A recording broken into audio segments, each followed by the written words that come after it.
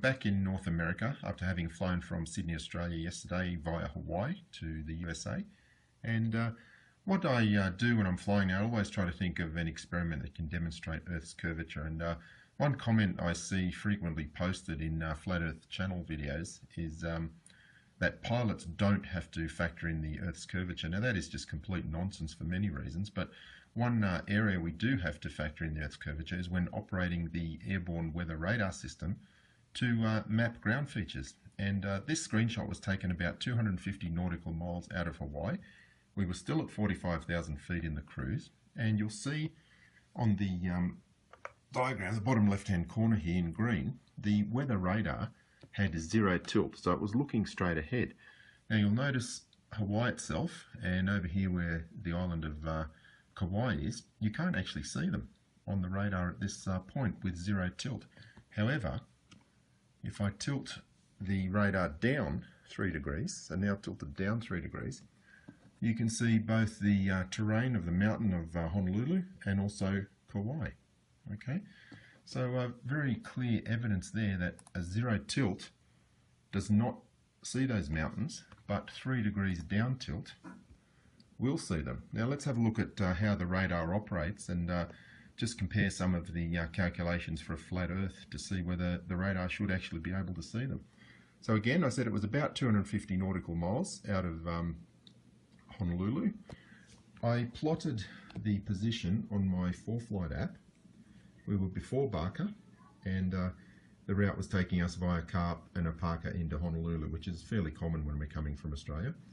What I then did was just take a line straight from the position where the screenshots were taken to the top of the mountain in Kauai. And if we look at the flight plan calculation, you'll see that's giving us 252 nautical miles. So that's what we're going to have a look at when we look at these calculations. Now, looking at the island of Kauai, the mountain, see point number 7 there, you'll see that it's 5,243 feet high. Now, if we look at the Earth curve calculator and we take an altitude of 45,000 feet and a target distance of 200 miles, you'll see there should be about 600 feet hidden. So plenty of the mountain should still be visible. Now let's have a look at how this radar operates.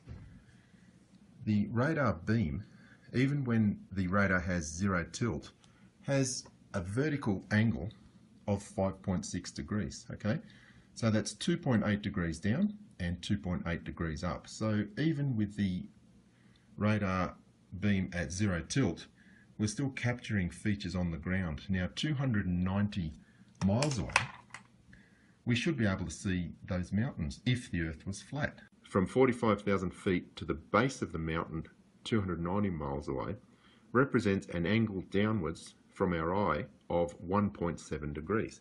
We can calculate that by using the arctangent of 45,000 divided by 290 miles times 5280 feet, and that gives us the 1.7 degrees downwards.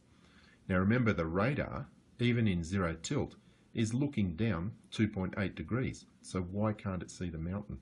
The mountain is 1.7 degrees down, that's the base of the mountain, and the radar is covering 2.8 degrees down. So on a flat level Earth, we should be able to see that mountain with zero tilt, but we can't.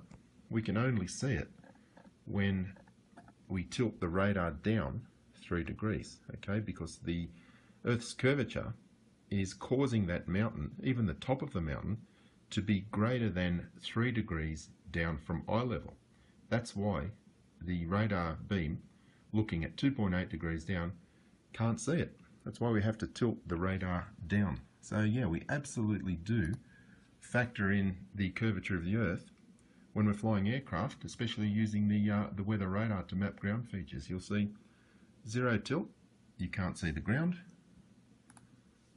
3 degrees tilt, you can see the ground features. Obvious evidence of Earth's curvature.